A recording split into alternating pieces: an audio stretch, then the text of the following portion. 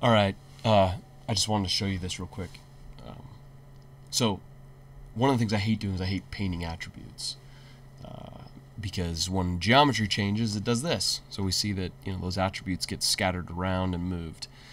But something I just found inside of the Houdini paint node is this option to resend rays. Original values doesn't work. Resend rays.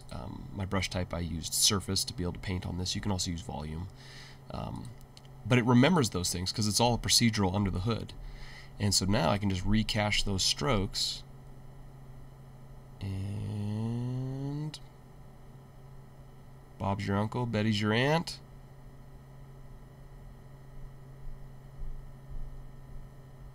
Boom. And now it's back to almost perfectly what I had before. There's a couple little spots where, looks like something didn't cache quite right. But it's actually really, really exciting because I've been repainting. So very cool. You guys should check that out.